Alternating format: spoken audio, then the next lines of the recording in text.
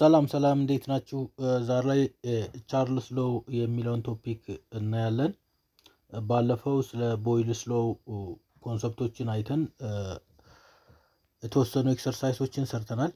ዛሬ ደግሞ ቻርልስ የተባለው የፈረንሳይ ሳይንቲስት ድራይቭ ያደረገውን የጋዝ ፎርሙላ እናያለን። የታሲ ለዚህ ቻናል የሆናችሁ ሰብስክራይብ አድርጉ፣ ላይክ ሼር ኮሜንት እንዳይረሳ። እንቀጥል። ቻርልስ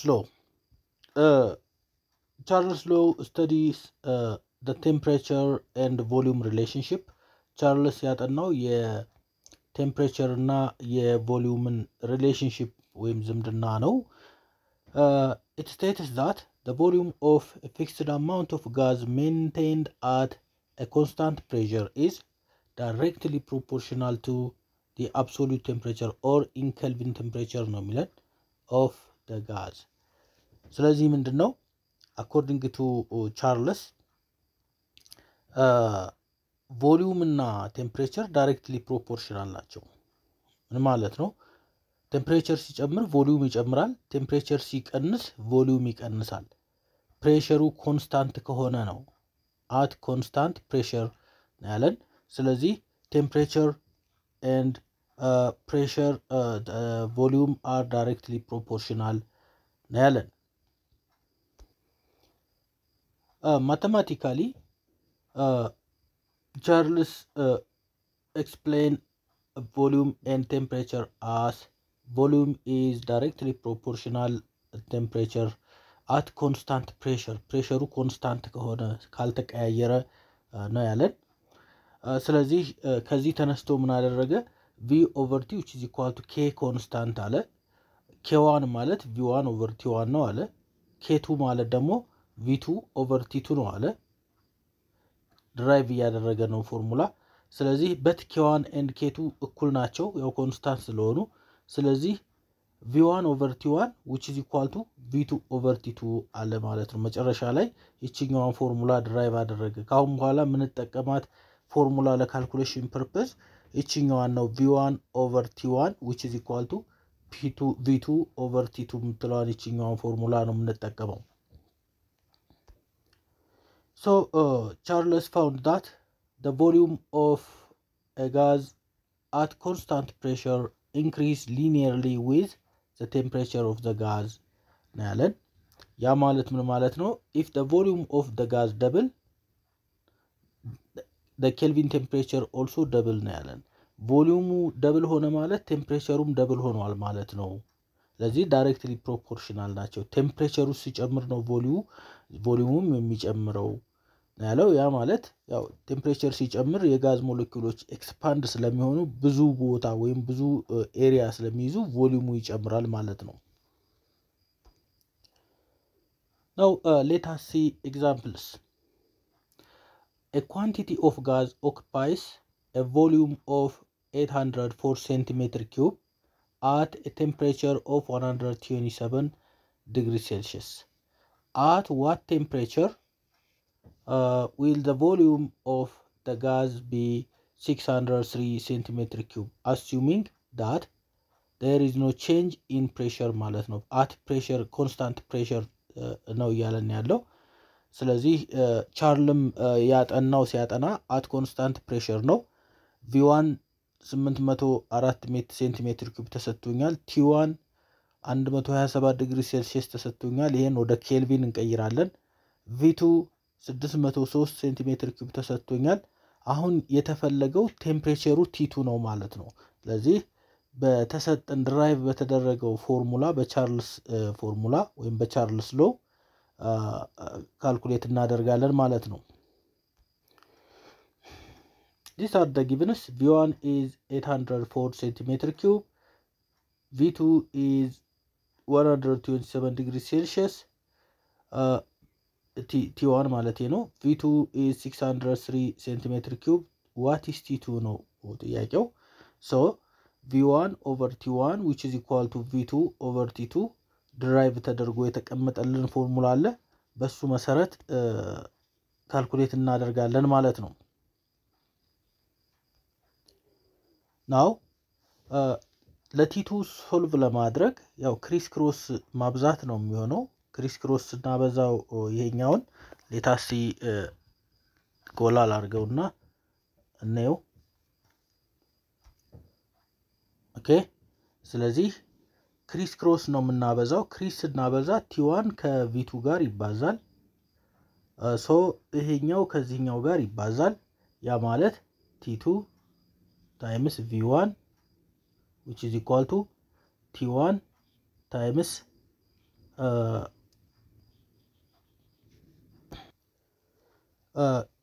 so t2 ከv1 ጋር ክሪስ አድርገን አባዛ ነው። t1 ደግሞ ከv2 ጋር አባዛ ነው። ግን የምንፈልገው ለt2 ስለሆነ ኦቨር v1 ስናደርግ ይሄኛው v1 በዚህኛው v1 ይጠፋል።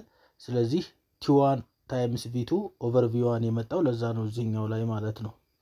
በዚህ መልኩ የመጣ ነው ይሄኛው። finally by substituting t1 times v2 over v1 ስናደርግ t1 የተሰጠን ቁጥር አለ። ነገር ግን 127 ዲግሪ ሴልሺየስ ነው የተሰጠን። 273 ስንደምርበት 400 ኬልቪን ይሆናል። ቮሊዩም v2 603 ሴንቲሜትር ኪዩብ ተሰጥቶናል። v1 ደግሞ 804 ሴንቲሜትር ኪዩብ ተሰጥቶናል። ሶ ይሄን አባስተን ስናካፍል ይሄኛው ሴንቲሜትር ኪዩብ በዚህኛው ሴንቲሜትር ኪዩብ ይጠፋል። t2 which is equal to 300 ኬልቪን ይመጣል ማለት ነው። ሌላኛው ጥያቄ a gas at 65 degree Celsius occupies 4.2 liter. What will be the volume of the gas at temperature of 36.9 degree Celsius? Assume constant pressure ነው የሚለን። ስለዚህ ምን ተሰጥቶኛል? t1 ተሰጥቶኛል፣ v1 ተሰጥቶኛል፣ t2 ተሰጥቶኛል። here is t1 here is v1 here is t2 ማለት ነው። so v1 is 4.22 liter and t1 is 65 degree Celsius or 338 ምክንያቱም በሴልሺየስ ስለሆነ የሰጠኝ ወደ ኬልቪን ለመቀየር 273 ደምር 338 ዲግሪ ኬልቪን ይመጣል። t2 39.9 ነው የተሰጠኝ 273 ደምርበት 309.9 ይመጣል። v2 ስንት ነው ጥያቄው? ሌታሲ as usual እንደተለመደው ያው የቻርልስ ሎውን ፎርሙላ ኢምፔሪካል ፎርሙላ እንጠቀማለን። v1 over t1 which is equal to v2 over t2 ያው ክሪስ ክሮስ ስናበዛው የምናገኘው ውጤት አለ። ያ ማለት v1 ከt2 ጋር እናበዛዋለን፣ t1ን ከv2 ጋር እናበዛውና ከዛ ለv2 ሶልቭ ማድረግ ነው። ብቻዋን አስቀርተን v2 ማለት v1 t2 over t1 ይመጣልናል። ከዚህ በኋላ v2 በv1 4.22 ሊትር ነው። t2 ደግሞ 309.9 ኬልቪን ነው። t1 338 ኬልቪን ነው። እነዚህን አባስተን ስናካፍል ኬልቪን በኬልቪን ካንስል ይሆናል፣ ሊትር ይሆናል የቮሊዩም ዩኒት ማለት ነው። 3.87 ሊትር ይሆናል ማለት ነው። another example, at what temperature will the volume of the gas be A doubled, B tripled, C halved if the initial temperature is 327 degrees Celsius ነው የሚለን። አሁን እዚህ ጋር አንድ ቴምፕሬቸር ብቻ የተሰጠን ወይም ኢኒሻሉ ቲ1 ብቻ የተሰጠ ይመስላል። ነገር ግን እዚህ ጋር ቮሊዩሞች ተሰጥተውናል። ደብል ትሪፕል እና ሃፍድ የሚሉ በእጥፍ ሲሆን በ3 እጅ ሲያድግ በግማሽ ሲቀንስ የሚሉ ቮሊዩሞች ተሰጥቶናል ማለት ነው። ስለዚህ ሌታሲ መጀመሪያ ቲ1 የተሰጠን 327 ዲግሪ ሴልሺየስ ነው። እሱ ወደ ኬልቪን ስንቀይረው 273 ደምርበት 600 ኬልቪን ይመጣል። v2 ማለት ደግሞ የመጀመሪያው a ላይ v2 ማለት v1 ደብል ሲሆን ስላለን 2 ታይምስ v1 ነው ማለት ነው።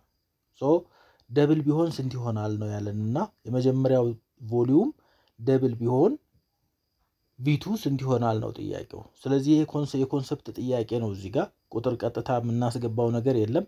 ኮንሰፕት ነው። በኮንሰፕት ነው የምንሰራው ማለት ነው። ምክንያቱም ላይ እንዳየነው ይሄኛው ቴምፕሬቸር ተሰጠኝ። ከዛ ውጭ ግን ደብል ቢሆን ትሪፕል ቢሆን ሃፍድ ቢሆን እያለ ነው እየጠየቀን የነበረውና ወደ ጥያቄው ልመልሳችሁ አንዴ። you see at what temperature ነው at what temperature will the volume of the gas be ነው። አሁን የመጀመሪያው ቴምፕሬቸር እዚህ ተሰጥቷል። T2 ስንት ነው ነው ጥያቄው። at what temperature ነው እያለ ያለው። የመጀመሪያው ቴምፕሬቸር እዚህ ተሰጥቶኛል። v1 ነው አናቀውም፣ ወይም x ብለን ልንሄድ እንችላለን። ስለዚህ ወደ v1 ሁለተኛው ቴምፕሬቸር ላይ ግን ወደ ደብል ሲሆን ማለት 2 ታይምስ v1 ሆነ። v2 ማለት 2 ታይምስ v2 v1 b ላይ v2 ማለት 3 ታይምስ v1 ማለት ነው። እዚህ ጋር ይሄ ማለት 2 ታይምስ v1 ማለት ነው። 2 ታይምስ v1 ይሄኛው ደግሞ b ላይ ስናይ 3 ታይምስ v1 ማለት ነው። 3 ታይምስ v1 ማለት ነው። የመጨረሻው ላይ ደግሞ c ላይ half ታይምስ v1 ማለት ነው። ሶ ቮሊዩማቸው v2 ማለት ለa 2 ታይምስ v1 ነው፣ ለb 3 ታይምስ v1 ነው፣ ለc half ታይምስ v1 ነው። ናው let us see ስለዚህ a ላይ v2 ማለት 2 ታይምስ v1 ስለሆነ ደብል ይሆናል ስላለን ናው ወደ ፎርሙላችን እንገባለን። v1 over t1 which is equal to v2 over t2 የሚለው ፎርሙላ ላይ እንገባለን። ከዛ ለt2 ሶልቭ ስናደርግ t2 ማለት which is equal to t1 v2 over v1 ይሆናል። ያው ይሄ በክሪስ ክሮስ የተሰራ ነው። ክሪስ ክሮስ አድርገን ለምንፈልገው ሶልቭ ማድረግ ነው። ሶ እቺኛዋን ከዚች ጋር እናበዛለን፣ እቺኛዋን ከዚችኛዋ እናበዛለን። ቲ2ን ብቻዋን ለማስቀረት ቲ2 ጋር ያለው ማካፈል ነው በሁለቱም ሳይድ። ሶ ቲ2 ማለት t1 ታይምስ v2 ኦቨር v1 ይሆናል ማለት ነው። now by substituting the values temperature የተሰጠን ቴምፕሬቸር ወደ ኬልቪን ተቀይሮ t1ኑ 600 ኬልቪን ነው። ነገር ግን v2 ማለት ደግሞ 2 ታይምስ v1 ስለሆነ 2v1 ብለናል። እዛ ፎርሙላችን ላይ ያለው v2 ማለት 2 ታይምስ v1 ነው። ሶ ከታች v1 አለኝ። ይሄኛው v1 በዚህኛው v1 ካንስል ይሆናል። ሶ t2 2 ታይምስ 600 ይሆናል 1200 ኬልቪን ይሆናል ማለት ነው። ቢ ላይ ስንመጣ v2 ማለት ትሪፕልድ ይሆናል ስላለኝ if the volume is tripled ስላለኝ 3 ታይምስ v1 ማለት ነው። አሁንም ኢኒሻል ፎርሙላዬ ኢምፒሪካል ፎርሙላው v1 over t1 which is equal to v2 over t2 ስለሆነ ከዚህ ነው ድራይቭ አድርጌ የራሴን ፎርሙላ ወስደው so t2 which is equal to t1 times v2 over v1 ነው። t1 ማለት 600 ኬልቪን ነው። v2 ማለት ደግሞ ትሪፕልድ ይሆናል ስላለኝ የመጀመሪያው v1 ኢኒሻል ቮሊዩሙ ትሪፕልድ ወይም በ3 እጅ ያድጋል ስላለኝ 3 ታይምስ v1 እንላለን። ከታች ኦቨር v1 የፎርሙላ የራሱ አለኝ። ሶ ከዚህ በመነሳት ይሄኛው v1 በዚህኛው v1 ይጠፋል። t2 ማለት 3 ታይምስ 600 ኬልቪን ነው 1800 ኬልቪን ይመጣል ማለት ነው። ሲ ላይ ደግሞ ምንድነው ያለው v2 ማለት የመጀመሪያው ቮሊዩም በሃፍ ሲቀንስ በአንድ ሁለተኛ ታይምስ v1 ማለት ነው፣ ወይም 0.5 v1 ማለት ነው። ሶ ከዚህ በመነሳት ከኦሪጂናል ፎርሙላዬ እነዚህ ያው ድራይቭ እናረጋለን እኛ። ከዛ በኋላ ወዴት ነው የምንሄደው? ሰብስቲቲዩቲንግ ነምበርስ ነው። 600 ኬልቪን ሲባዛ በ0.5 v1 ሲካፈል ለv1 ማለት ነው። v1 cancel by v1 finally we have got 300 ኬልቪን እናገኛለን ማለት ነው። 300 ኬልቪን ሶ በዚህ መልኩ እንዲህ አይነት የኮንሰፕት ጥያቄዎችን ቀጥታ ቁጥር አጠብቁ። በተለይ ብሔራዊ ፈተና ላይ እንዲህ አይነት ነገሮች ናቸው የሚመጡት። ቀጣይም የዚህ አይነት የምንሰራቸው ስለሚኖሩ በጥንቃቄ እስከ መጨረሻው ተከታተሉኝ። ኤክሰርሳይዝ 5.5 at constant pressure by what factor or by what fraction its volume will a quantity of gas change if the temperature changes from negative 173 to 27 degrees Celsius ነው የሚለን። ስለዚህ እዚህ ጋር ምንድነው T1 ተሰጥቶኛል፣ T2 ተሰጥቶኛል። by what fraction its volume will change ነው እያለኛለሁ። በምን ያክል ፍራክሽን። ስለዚህ አሁን ይሄንም ቁጥር አልተሰጠኝም፣ የቮሊዩሙ ቁጥር አልተሰጠኝም። ነገር ግን ፍራክሽኑን እናገኛለን ወይም ፋክተሩን እናገኛለን ማለት ነው። ሌታ ሲ ሶ T1 ኔጌቲቭ 173 ዲግሪ ሴልሺየስ ማለት 273 ፖዚቲቭ ስንደምርበት 100 ኬልቪን ይመጣል። T2 27 ዲግሪ ሴልሺየስ ማለት 273 ስንደምርበት 300 ይመጣል። V1 ነው ወይም X ማለት ትችላላችሁ ከፈለጋችሁ። ያው ተመሳሳይ ነገር ነው የምናገኘው መጨረሻ ላይ። V1 ማለት ያው V1 ነው ወይም X ብለን ነው ሰደው። V2 ስንት ነው ነው ጥያቄው። ስለዚህ ከኦሪጂናል ፎርሙላችን V1 over T1 which is equal to V2 over T2 ብለን እንነሳለን። ለV2 ስለሆነ ሶልቭ የምናደርገው V2 which is equal to T2 times V1 over T1 እንልና እንነሳለን። ከዛ በመቀጠል V2 ማለት T2 times V1 over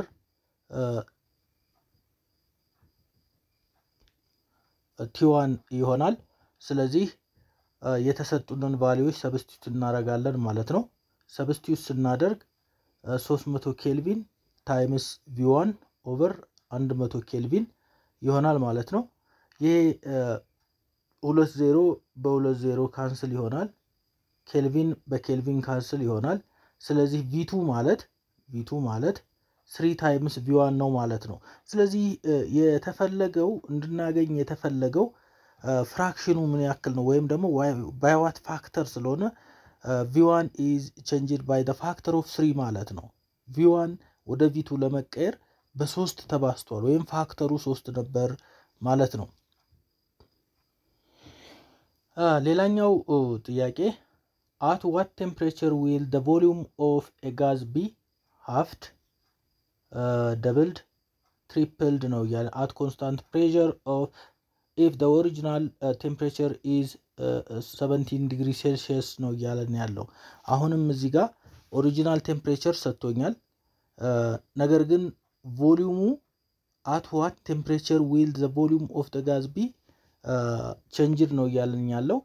የመጀመሪያው ኤ ላይ halved፣ ስለዚህ ቮሊዩሙ በግማሽ ሲቀንስ እንደማለት ነው። ቢ ላይ ቮሊዩሙ ደብል ሲሆን እጥፍ ሲሆን እያለኝ ነው። ሶስተኛው ሲ ቮሊዩሙ ትሪፕል ሲሆን 3 እጥፍ ሲጨምር እያለኝ ነው። አሁን እስኪ ሶሉሽኑ ላይ እንሂድና እንዴት እንደሰራ ነው እንዴ ነው T1 እዛ ቅድም እንዳየነው 17 ዲግሪ ሴልሺየስ ነው። ወደ ኬልቪን ስንቀይረው 273 እንደምርበት 290 ኬልቪን ይሆናል። V1 ያው V1 ነው ወይም X ማለት እንችላለን። አሁን በሃፍ ሲቀንስ ወይም ሃፍ ሲሆን ማለት በግማሽ ሲቀንስ ማለት ነው። V2 which is equal to half of V1 ማለት ነው። half of V1 ይሄ ጊቭን ነው። እነዚህ ጊቭኖች ናቸው። T2 ስንት ነው ነው T2 ነው አሁን የምንፈልገው። ያው መነሻችን የኤምፒሪካል ፎርሙላው ነው። ያው ካልኩሌት ተደርጎ ወይም ደግሞ ድራይቭ ተደርጎ የተቀመጠው ነው። ከሱ በመነሳት T2 በክሪስ ክሮስ አድርገን T2 እናመጣለን። ፋይናሊ ሰብስቲዩት እናደርጋለን። ቁጥሮቹን ሰብስቲዩት ስናደርግ እዚህ ጋር እንደምናየው T2 ማለት 290 ኬልቪን T1 ማለት ነው ታይምስ V2 ማለት ደግሞ half of V1 ነው ስለተባለን 0.5 V1 እንላለን። ከታች የራሱ V1 አለኝ። ሶ እቺ V1 በዚህኛው V1 ካንስል ትሆናለች። ሶ 290 ኬልቪን ታይምስ 0.5 145 ኬልቪን ይሆናል T2 ማለት ነው። ስለዚህ ኤን መለስን ቢ ተመሳሳይ ነገር ነው እየሰራው ያለሁት። በደንብ ተከታተሉኝ። ሃፍድ፣ ደብልድ፣ ትሪፕልድ የሚለውን ነገር ብቻ ነው የኮንሰፕት ጥያቄ ነው። ከኮንሰፕት ነው ወደ ቁጥር እየሄድን ያለ ነው። በደንብ ተከታተሉኝ፣ እስከ መጨረሻው ተከታተሉኝ። እዚህ ጋር እየሰራኋቸው ያሉ ጥያቄዎች በጣም ወሳኝ የሆኑና በብሔራዊ ፈተና ላይም የሚመጡ ጥያቄዎች ናቸው። ከዛ ለቅሜ የወሰድኳቸውም ናቸው አንዳንዶቹ። ተከታተሉኝ ከልብ። ቢ ላይ ስንመጣ ደብልድ ሲሆን ብሎናል። ቪቱ ማለት 2 ታይምስ ቪ1 ነው። ቪ1 በእጥፍ ሲያድግ ነው ቪቱ ማለት ብሎኛል። አሁንም ለቲቱ ነው የምፈልገው። ቁጥሩ የተሰጠኝ የቅድሙ ከላይ የተሰጠውን ቁጥር ነው አሁንም የምወስደው። ኦሪጂናል ፎርሙላዬ አለ። ከሱ በመነሳት ቲ1 ቅድም ያየነው ወይም መጀመሪያ ላይ ያስቀመጥነው 290 ኬልቪን አለ። ቪቱ ማለት ደግሞ ቪ1 ደብል ሲሆን ነው ስለተባለ 2 ታይምስ ቪ1 ነው። ኦቨር ቪ1 አለኝ የራሱ። ፋይናሊ እቺ ቪ1 ካንስል በዚህ ቪ1 አረጋለሁ። 2 ታይምስ 290 580 ኬልቪን ይሆናል ደብል ሲሆን ማለት ነው።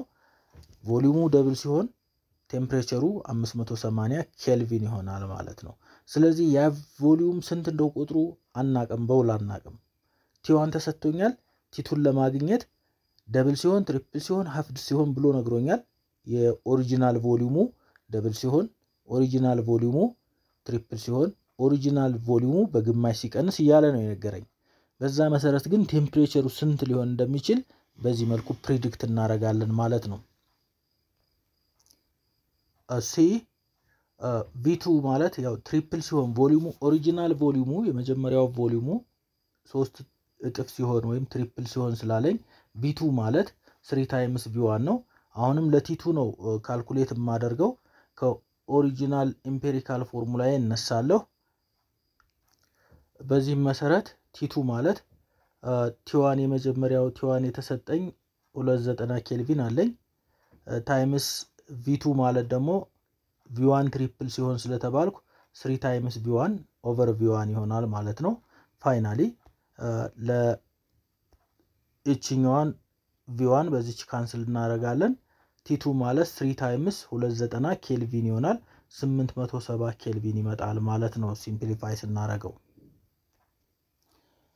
ሶስተኛው ጥያቄ at 25 ዲግሪ ሴልሺየስ ነው እያለኝ ያለው። at 25 ዲግሪ ሴልሺየስ and 1 atmosphere a gas occupies a volume of 1.5 decimeter cube.